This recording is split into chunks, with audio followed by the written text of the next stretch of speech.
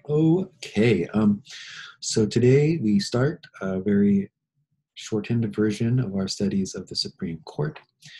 Um, I probably should pick a new picture, of course. We know that Ruth Bader Ginsburg died in August, and a new member of the Supreme Court has taken her place, a woman by the name of Amy Coney Barrett.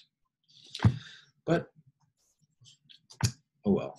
The main job of the Supreme Court is to answer questions about the Constitution and federal law. After a court case is won or lost, the loser of the case can appeal their court case. And it doesn't start. It's not like, oh, I lost my court case over here in Chatsworth.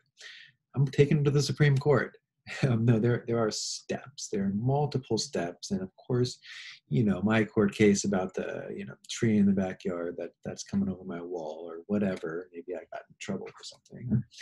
It's not going to make it to the Supreme Court. These are questions of constitutionality,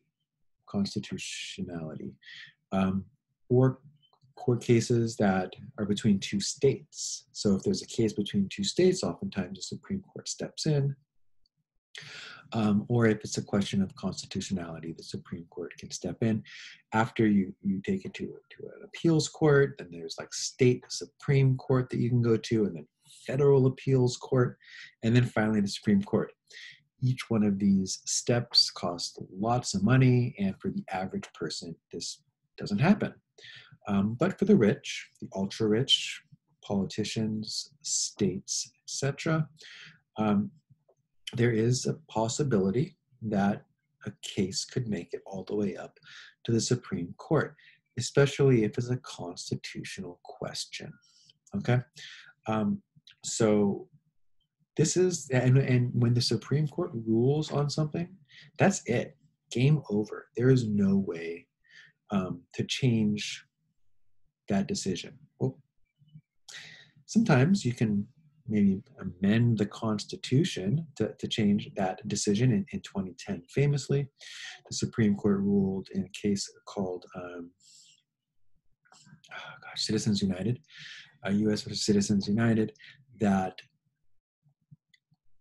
PACs, political interest groups, or super PACs, could spend unlimited money with no disclosure of where they got their money from on a political candidate, which dramatically increased the amount of money that was being spent by political campaigns, specifically the president, but also senators and even lower level cases.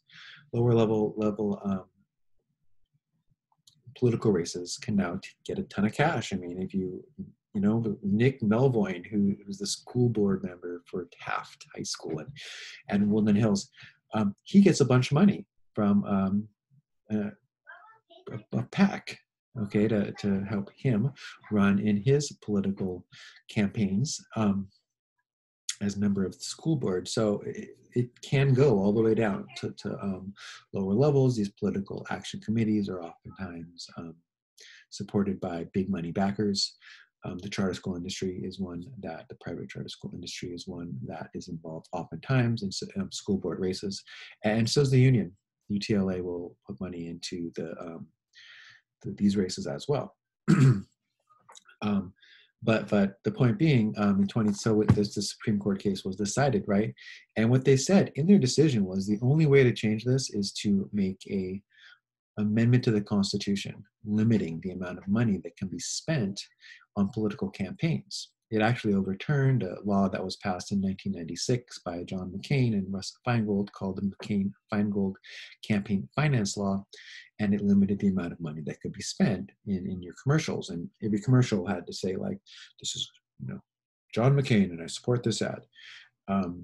When nowadays, oftentimes, is put on by Americans for Prosperity, or like some really interesting, made up, fun-sounding name. So yeah.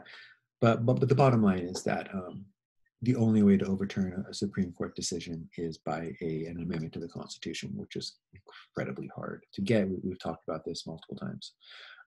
We can't even get an amendment to the Constitution that says women have equal rights to men, which should be an